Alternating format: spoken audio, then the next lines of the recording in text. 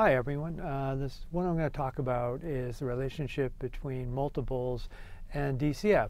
And this is sort of an extension about what we had talked about in the first year, but now we're going to really try and look at it a little bit more detail and what the implications are for looking at multiples. All right, and so this whole idea of multiples. Evaluation is all about judgment, and a valuation multiple is just an expression of the market value relative to some key statistic. So we talk about what I pay, and what I get. And so we're going to focus on that. So let's sort of start with some basic issues related to multiples, and the ones we're going to focus on today are enterprise multiples. And so we talk about enterprise multiples, we usually talk about enterprise value to EBIT,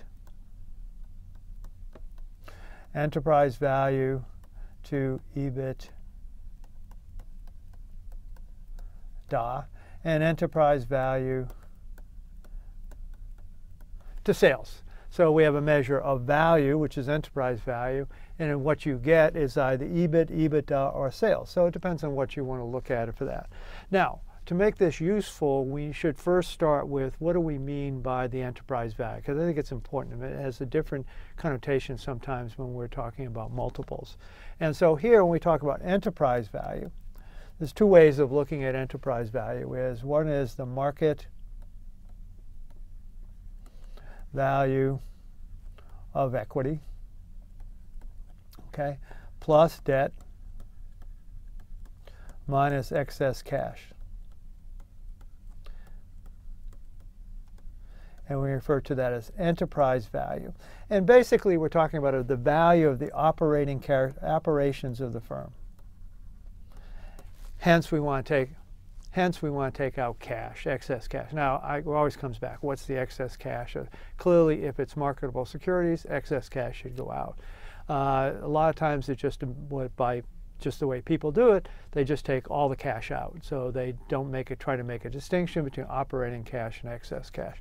I think we talk when in doubt, just take it out. All right, and so the other way, you often see it, would be the market value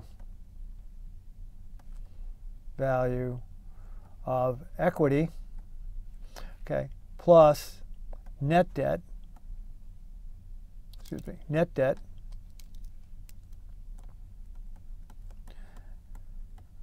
And net debt is just total debt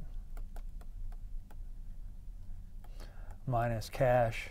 And again, this is probably excess cash. Okay, and we refer to that as enterprise value. Now, essentially, it's the same thing, but a lot of times you see market cap, market value of equity minus net debt, or you could just take market value of equity plus debt minus the excess cash. Either way, it's the basic definition of enterprise value for the firm. And that's the one we want to use in each one of those things when we look at enterprise value multiples. All right.